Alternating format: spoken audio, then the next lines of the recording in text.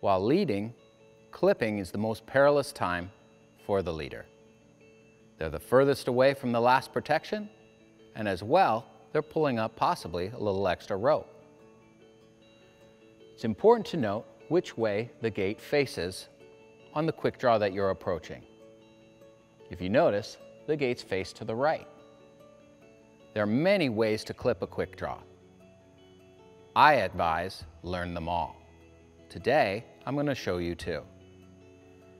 First, reach down to the knot at your waist.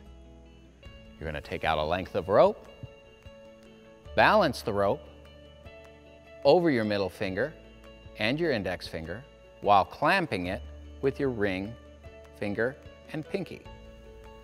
Control the carabiner, press the rope into the quick draw. It's important to note that you never want your finger in the gate. Now, if you notice, sometimes you might have to clip with your left hand. So it's going to be a different scenario.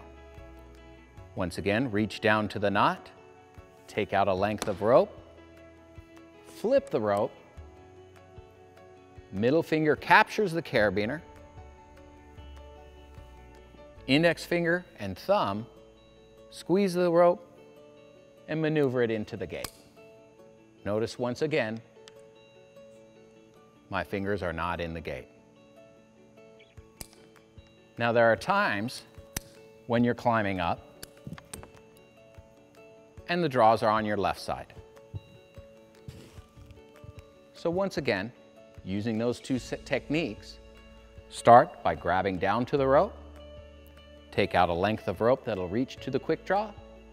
With my right hand in this scenario, I'm going to balance the rope over my middle finger and my index, squeeze with my ring and my pinky, control the carabiner,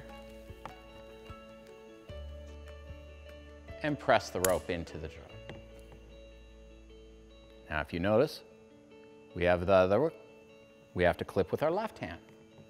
Reach down to the knot, take out a length of rope, flip it, middle finger controls the carabiner, index and thumb squeezes the rope and presses it into the gate. Once again, never getting our finger inside the gate.